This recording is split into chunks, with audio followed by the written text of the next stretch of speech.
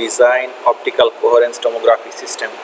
Actually, I will write a simulation code in Matlab just to see that how can you simulate before writing the code in C++, which will be MFC based. Say this is our optical coherence tomography setup. This is the laser source. This is our laser source, and light is passing through this point here. So this is 50-50 splitter. If this is 50-50 splitter, then 50% will light pass through this path, another 50% will light pass through this path. Light will travel to the sample here. So this is our sample, and eventually come back here.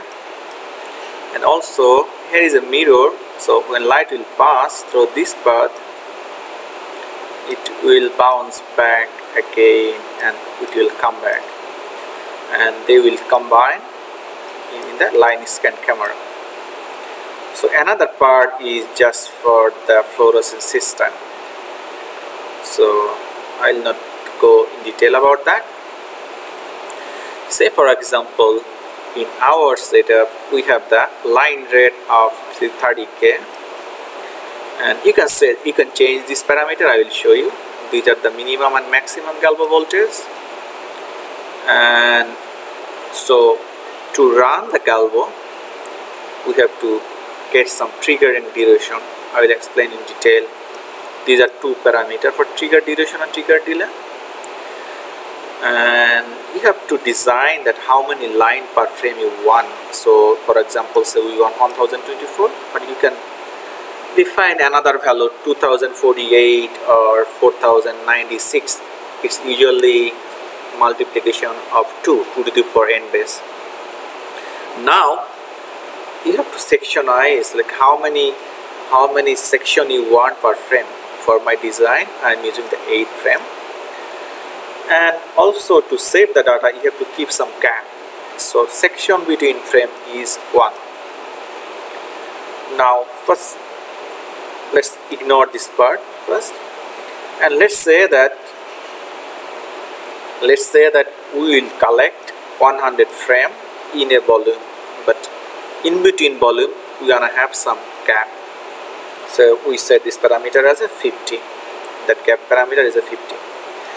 Now in angiography what we do is we collect the data from the same point for consecutive several points. So if we set 8, that means that galvo position will be at the same position for consecutive 8 points. That means galvo will not move. After 9th point it will move to different position. The advantage of this is that as the galvo is not moving, so we are collecting the data from the same position of the sample. So for that reason we will be able to average the phase data from the same position. So now these are the parameters. So then first what you need to do is we need to generate the trigger signal. So based on the previous parameter that we designed here, the trigger duration is 5 microsecond and trigger delay is 0.2 second. We can generate this kind of triggering signal.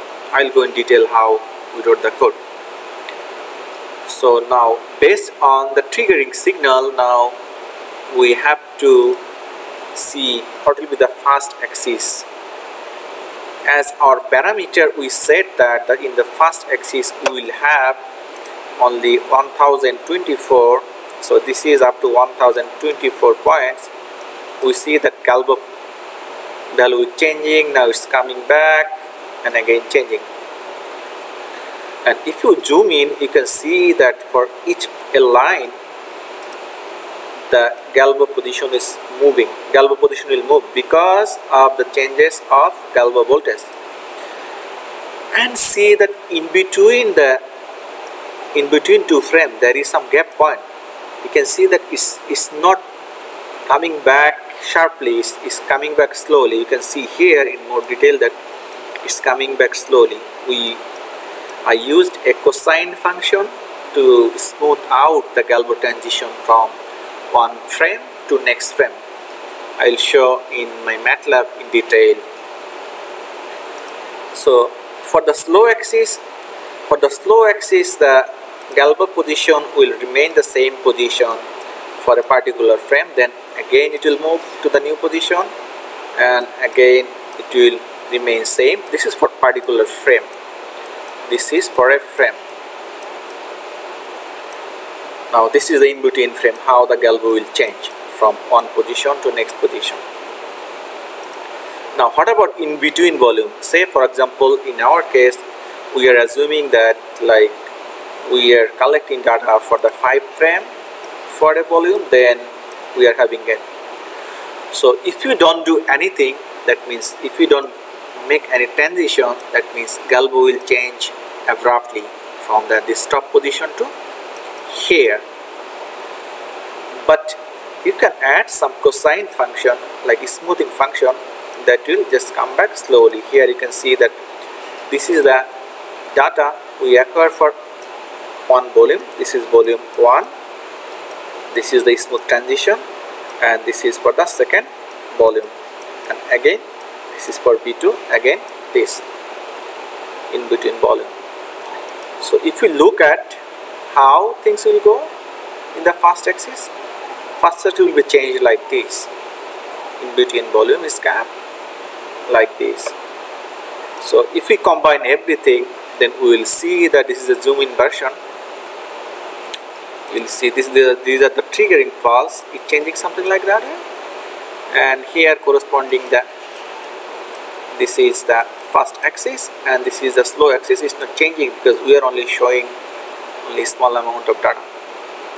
Here you can see that for the data of several volumes, that like the first axis is moving fast, the slow axis is remain constant, then again moving, something like that. And these are just all the data. This is the zoom in version.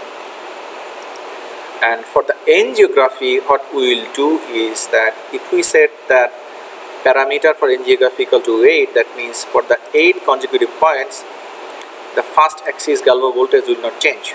Again it will change from 9 to 15 like this way. These are the triggering pulse.